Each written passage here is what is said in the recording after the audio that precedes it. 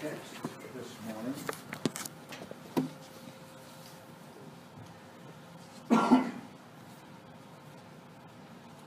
This may seem to be an odd text when you hear my message this morning, but this was verse 3 is what I want to really look at. But let's look at 2 Timothy chapter 3, verses 1 through 5. This know also that in the last days perilous times shall come. For men shall be lovers of their own selves, covetous, boasters, proud, blasphemers, disobedient to parents, unthankful, unholy, without natural affection, truce breakers, false accusers, incontinent, fierce, despisers of those that are good, traitors, heady, high-minded, lovers of pleasures, more than lovers of God, having a form of godliness, but denying the power thereof. From such turn away. Let us pray. Father, we're just thankful for your word this morning. We're thankful for each one that's here. And Lord, for this church, that you're blessing in such a great and powerful way. And I just pray, Lord, that this message will be, how shall I say, Lord, at the proper timing, and that it'll be appropriate and be helpful to help us each and every one, to encourage us, Lord, in your work and in the service that we have committed unto you. So I pray you'd bless this message and that you would help us each and every one. I pray each one here will benefit from it. And I pray in Jesus' name. Amen. You may be seated if you wish. There's a lot of different things covered here. Well, what a list of things that is the cause of a perilous time. How many knows what the word perilous means? Dangerous. It means dangerous. Dangerous. And you know what? We're living in such a time. We are really living in such a time. And it gives the reason why there would be a dangerous times, why the last days would be dangerous times. And I think that in verse 2, it says, for men shall be lovers of their own selves. And actually, that little phrase that I just said kind of sums up the rest of everything that's contained in that setting that I read this morning. Men shall be lovers of their own selves. So that takes in selfishness and greed and lust and all kinds of things, doesn't it? So, and there's a list of everything. But I want to look at verse 3. It says, without natural affection. Without natural affection. Now we can apply that to sexual activity and so forth, and I'm sure it's applied like that a lot. But I want to look at something else here this morning with that. And when we look at natural affection, what is some of our natural affections? What comes natural for us? When a woman gives birth to a baby, does she have a natural affection for that baby? She really does, doesn't she? Unless she does something or something in her life causes her to change that affection. But what God has placed within us is love for babies and love for our children, love for our mates, and so forth, and children having love for their parents and so forth. And there's a lot of things that is interfered with that in our society. And so we are, in a lot of areas, we are without natural affection. We don't have the kind of love and the kind of care and concerns that we have by nature, because they have been influenced by a lot of ideas and ideologies and so forth. And so it has changed things. I want to go to the book of Titus, chapter 2, and I want to read some scripture there, and something that I think probably all of us, or at least most of us here this morning, understand, and that is the book of 1st and 2nd Timothy and the book of Titus is actually instructions to the ministry. Instructions to the ministry. Okay? And so as I read in Titus here, I want you to keep that in mind, that this is instruction to the ministry. And so let's just begin reading in verse 1 here. Timothy chapter 2, verse 1. But speak thou the things which become sound doctrine. Things that become sound doctrine. And of course, if you read that statement with a lot of people and a lot of churches, you would think that they'd be talking about Christian creeds and that sort of thing.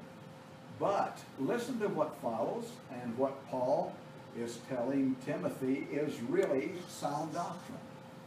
How many knows what the word doctrine means? We're going to look at some definitions here this morning on some things. What does the word doctrine mean? It means teaching. Teachings. So, speak thou the things that become sound teaching, that the aged men be sober, grave, temperate, sound in faith, in charity, in patience.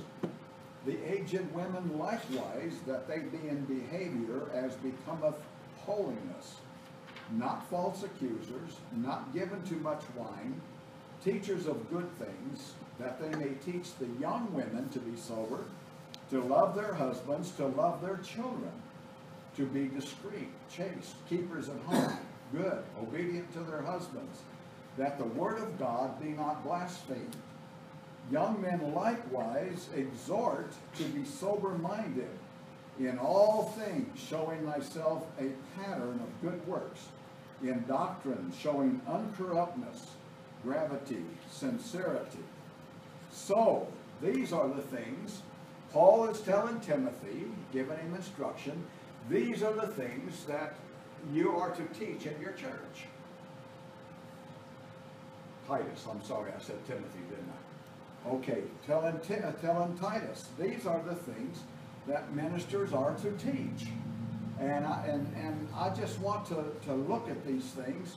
And so what I'm going to do, I'm going to look at different categories, and I'm going to talk about children, young men, young women,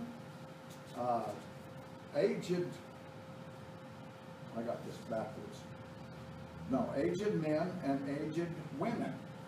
Now, aged means us older folks. So, and that's a good thing, really. So I want to just look at those categories and see a little bit about what the Word says about these things. And I want to talk to you this morning about these things that Paul was talking to when he wrote to Titus here. In Ephesians chapter 6 and verses 1 and 2, this is very familiar with all of us this morning. We've always heard this, and I know our children all understand this and so forth. You know, it's easy to preach this kind of a message this morning. And the reason it is because all the things that I'm going to cover is things that is already in place in our congregation, in our people.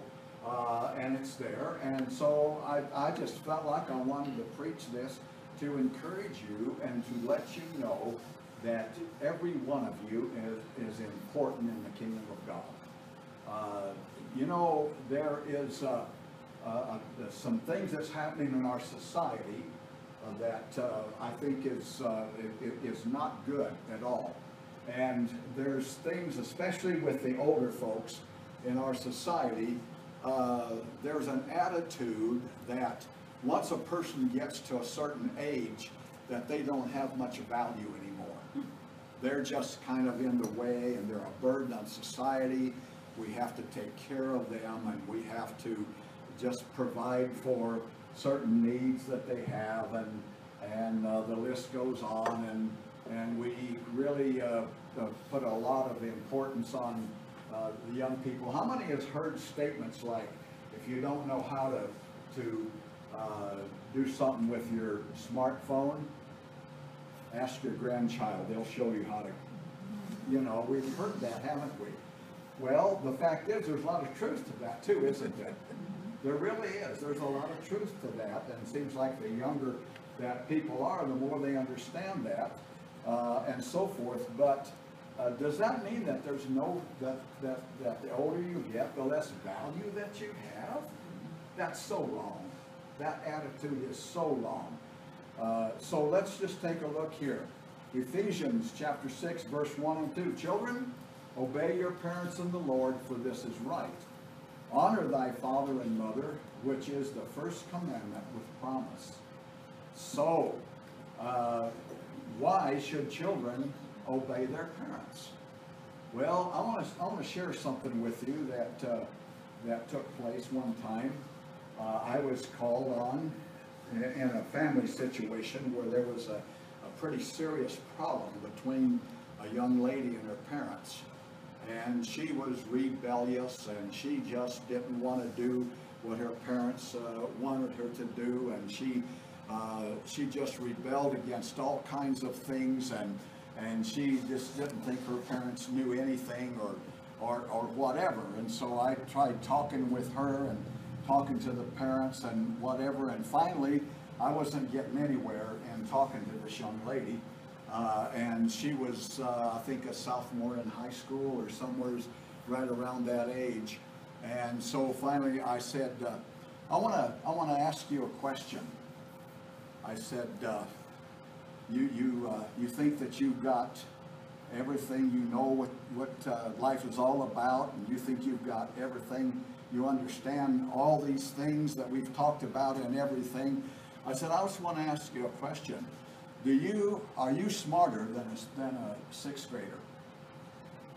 And this young lady, that really took her by surprise to ask her that. And then she looked at me and she said, well, of course I am. They're stupid, or something of that nature. I forget the exact words that she said. And I said, why are you smarter than a sixth grader? Well, they just don't know anything. And I said, did you not know anything when you was a sixth grader? And she said, well, yeah, I knew some things. I said, well, okay. So I talked about that for a few minutes, and I said, I want to tell you something.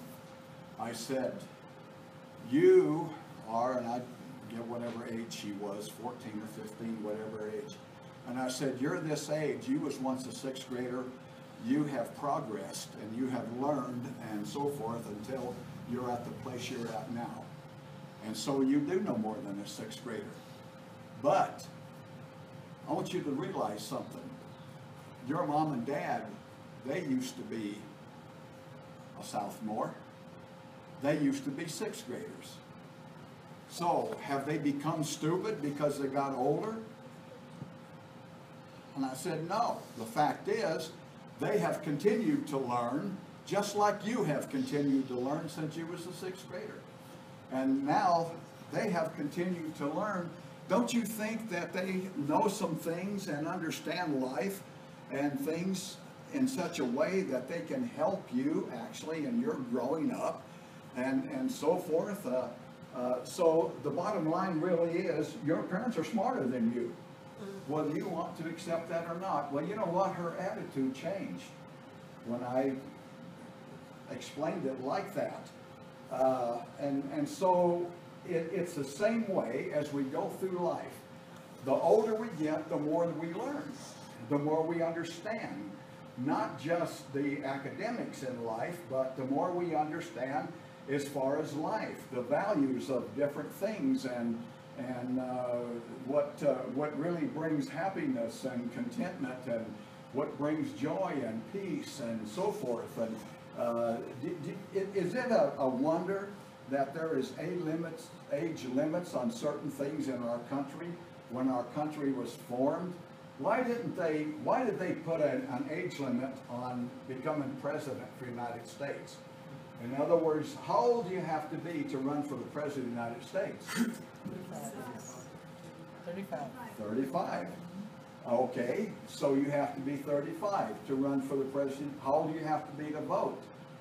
Well, it's 18 now, but when the Constitution was made, it was 21.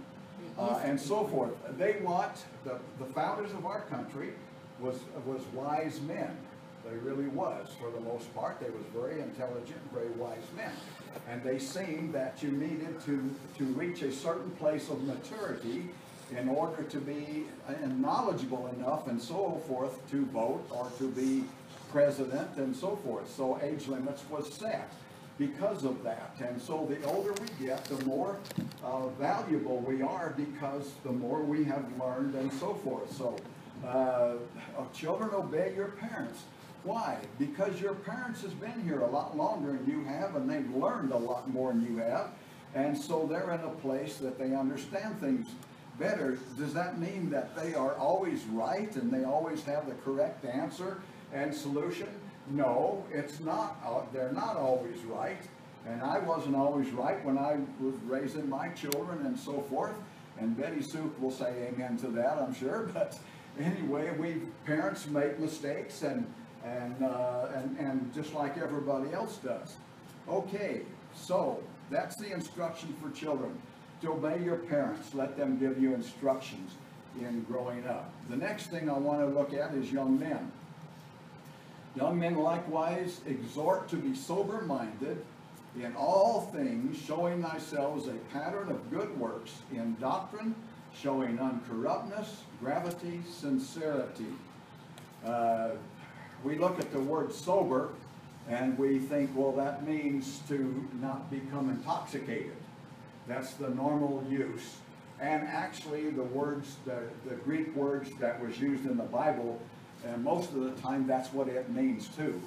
But to be sober, it has another meaning to it, and that is, it means to be vigilant. To be vigilant. Okay? So young men, don't be, what's the words I want to use here? Don't be carried about with every thought and idea and wind of doctrine and so forth. Be vigilant, stay on track. And then it says, have good works in gravity. Now, the word in the King James here is gravity. That basically means honesty. That's what gravity means, be honest. And so these are some things that young men should be taught to achieve in their lives. The instructions that Paul gave to Titus here. Younger women.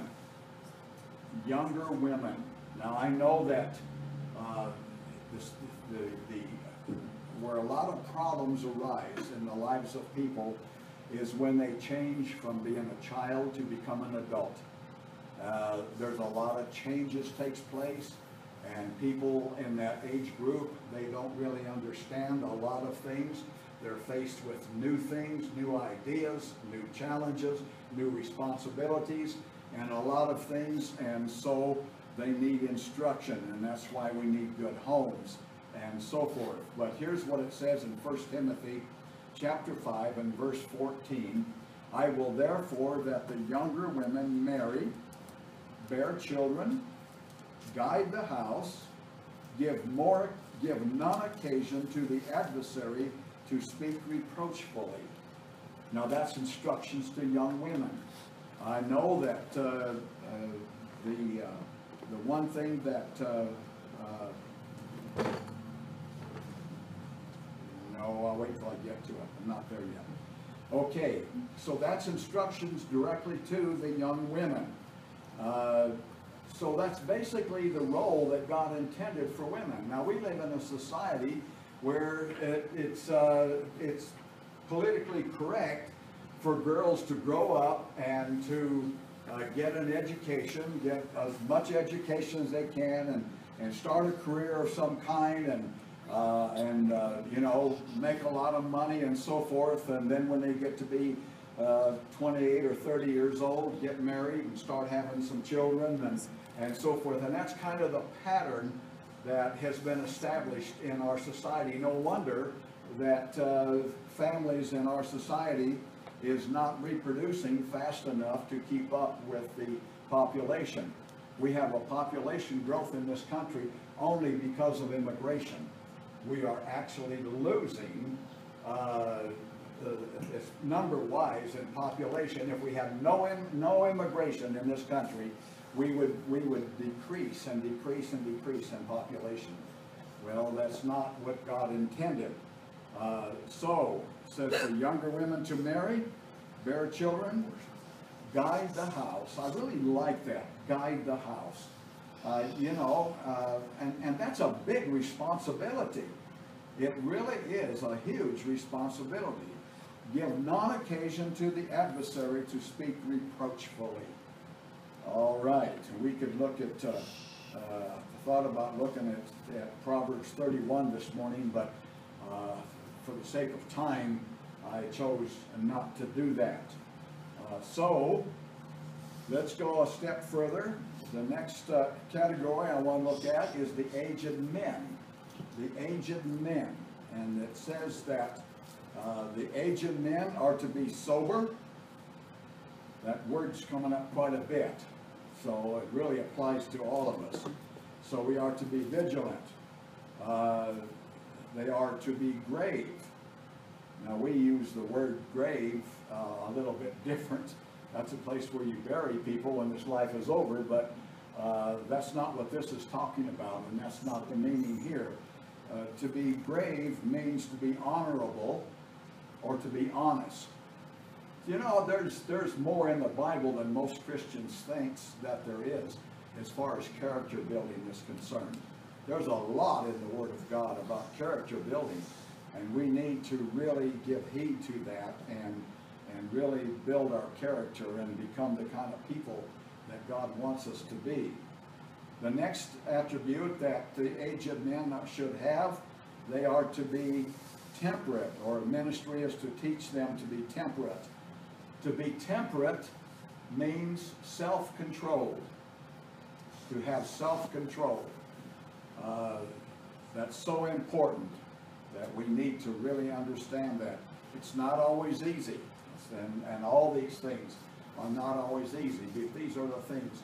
Now, my thought in mind in preaching this message this morning is to encourage all of you, because I see these attributes in the lives of people in our church. I see that they are there and they are taking place. I believe we've got good, strong Christian character in our church. But I want to encourage you this morning, and don't let anybody put you down or give you cause to think that you're not a valuable individual and that you have not achieved anything in your walk with the Lord. So let's continue here. The aged men need to be sound in faith, sound in our faith, and we all need that, don't we? Not just the aged men, but here it's applied to the men. Sound in charity. It's interesting what I have noticed in life as far as finances and personal possessions and things. Now, this doesn't always apply, but I have found, generally speaking, that people that are not charitable do not succeed financially. Let me give you an example. I worked in line work for 39 years. Climbed power poles, worked on the power lines, worked a lot of high voltage almost daily in my line work that I did for those 39 years. I worked for different contractors out of our union hall. The contractor, there was two contractors. One was called EE Electric and the other one was called Polk and Steinley. And both of those contractors was commonly known as contractors that poor boy things. Does everybody know what it means to poor boy something? Get by just as cheap as you possibly can, just patch it together, make it hold up, and just do as little as you can, and so forth. And I will tell you, those two contractors that poor boy things, they had the most accidents and made the less money of any contractors on our home. And I find it works that way in personal life. It doesn't pay to buy a cheap tool that's going to break on you. It pays to buy a good tool that's going to last you for the rest of your life. And that's the way that, that we should think. And we should think that way spiritually. And we should think that way when we minister to others. We need to be generous people. God's people does. And I've seen a lot of generosity amongst the people in our church. I really have. And I've been really surprised, to tell you the truth, a few times at the generosity of the people in our church, and people that it didn't appear to me could really afford to be generous, and yet they was, and God blessed us because of that.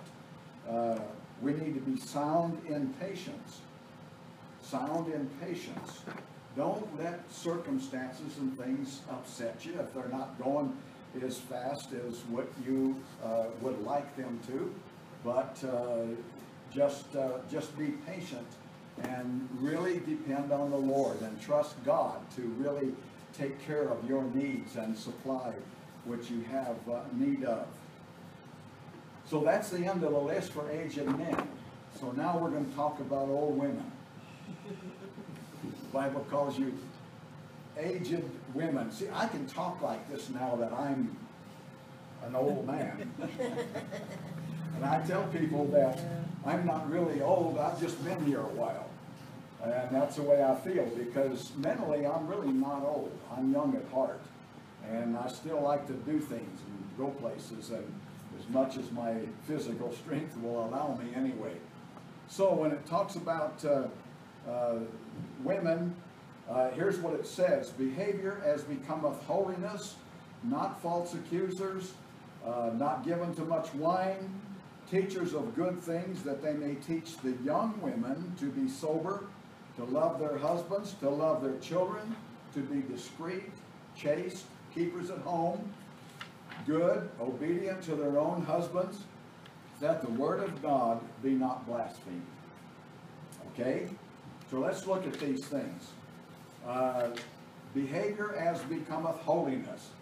Now I could go to the 4th chapter of Ephesians, chapter 25 through 29, and it will give us a list of all the things that pertains to holiness.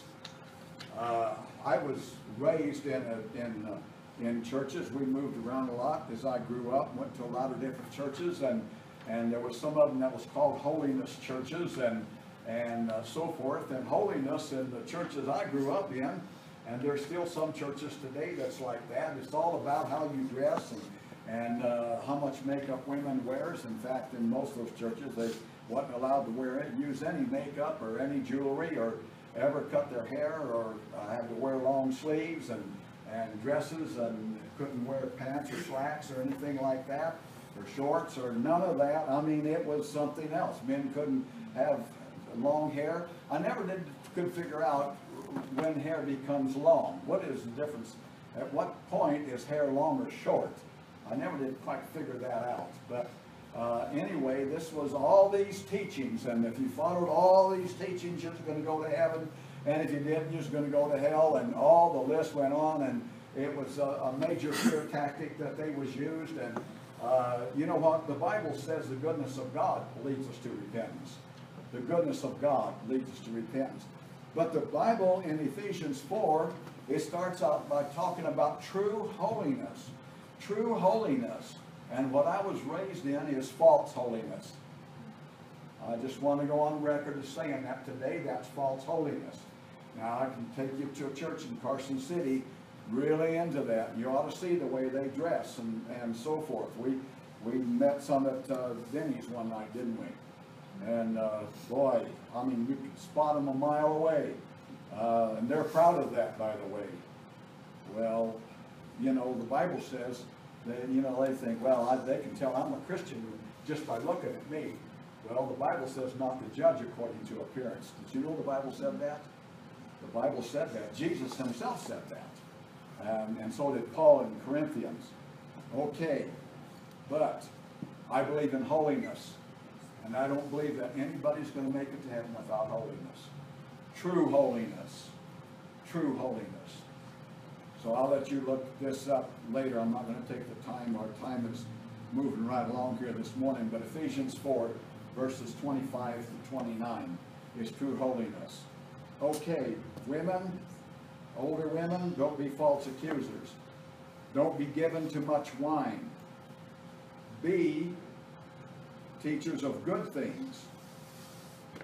Here's your ministry, at least partially, in the church. Your ministry is to teach young women. Teach them to be sober. Teach them to love their husbands. Teach them to love their children. Teach them to be discreet, chaste, keepers at home, good, obedient to their own husbands. I was asked to do a wedding one time, and this lady was telling me that, and these were church-going a couple that wanted to get married and had been going to church on a regular basis and so forth. And this lady said, in the wedding ceremony, I don't want you to say to ask me to promise to obey my husband. So you don't want a Christian wedding then? Well, I mean, that's the word, isn't it? Now, that doesn't mean that the men have a right to abuse their wives. You know, these things, we all understand this. I don't have to go into this. We all understand that. But anyway, teach the young women that the Word of God is not to be blasphemed. So, this is instructions that Paul gave to Titus, that he was to teach his people. Now, here's something that I think we really need to understand. We need to understand that these things, and I could add a lot more to it, but this is the basics of Christianity. They really are. God wants to change our lives. He wants to make us to be wholesome, credible people with good characters. And I just want to say this morning, especially for the older people, but for the younger people also. You are valuable. You're valuable people. Jesus said that you're the salt of the earth. You're the light of the world. And without the characteristics, the attributes, and so forth that exist within the lives of Christian people, society would be a lot worse off than it is today. You talk about the things that's going on, and the killings, and the crime, and drive-by shootings, and the drug problems, and all the things that's going on today in the world. I'll tell you, it would be many times worse if we did not have the element of Christianity. Did you know that there's a lot of people that are not Christians that practice the attributes of Christianity? There really is. And it's because of those attributes is what makes our society as good a society as that it is what it is. And so, when we get older, I'm not going to let anybody put me over on a shelf someplace and say, you have reached a certain age and so you're not valuable anymore. I know a pastor that when I first met him, he was 62 years old, and he announced this at our ministers meeting. He said, I'm 62, so in 3 years I have to have my church prepared for a new pastor, because that's the age of retirement. Well, that's been, what, 12, 14 years ago. He's still pastoring. And he has told us a couple times, I've really thought about resigning the church and getting a new pastor, but he said, you know what? He said, God just won't let me do that. Well, God doesn't have an age to retire. And I'll tell you, and I'm just going to be honest with you this morning, I'm glad he doesn't. I'm glad I'm still pastoring. I like pastoring, and I love our church, and I think this is such a great thing, and I just appreciate so much what God is doing amongst our people. And so I just want to let you know this morning that when you reach a certain age, that you're still valuable. In fact, the older you get, the more valuable you are. And that's a fact, because you have gained experience.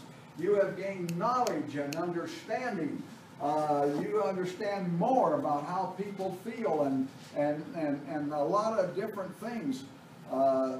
Did you know the Bible tells the young ministry not to be a novice? We should be, now I didn't do this, but we should be mature and have some knowledge about what we're doing before we ever get actively into the ministry. I believe that there's a time that we need to go through to get prepared and get ready for the ministry. The Bible says to lay hands suddenly on no man. So we should have a time to prepare ourselves, and there's been a lot of young men that has taken churches to pastor them, and I know the reason this happens a lot because of the need that's out there and so forth.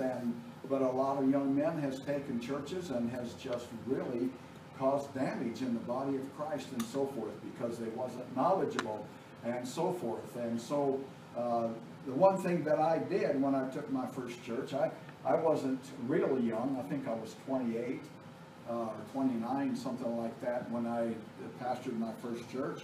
And Betty Sue was just a baby then. And in fact, Johnny, her brother, was born while I was pastoring that church.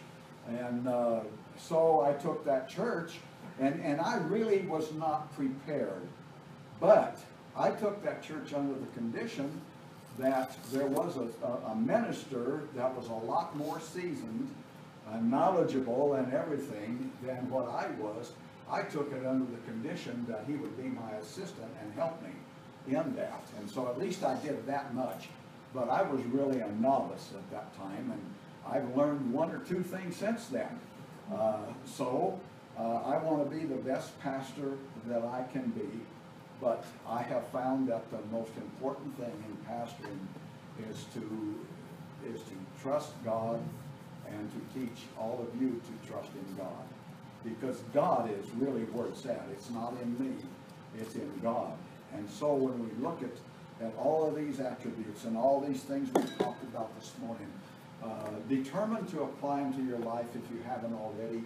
I feel like most of us already have, or at least determined that we're on our way to do that and so forth, and just keep on serving the Lord and doing as God has called you to, and don't let anybody give you the idea that you have outlived your usefulness. There's none of us that has. We're valuable, and so what if you're 60, 70, 80 years old? I don't think there's anybody here that's 80 yet. It's scary how close I'm getting, but the fact is, you've been around a while, and there's a lot of times when the younger folks are going to face situations that they don't understand, they don't know how to deal with it, and you can be there to advise them, to counsel with them, and you'll be just a great blessing. And no matter how old you are, you're never going to be too old to minister to others and to be a blessing to others. So keep that in mind, and don't let anybody take that away from you. You're valuable. God wants you, and God needs you in the body of Christ. So let us stand this morning.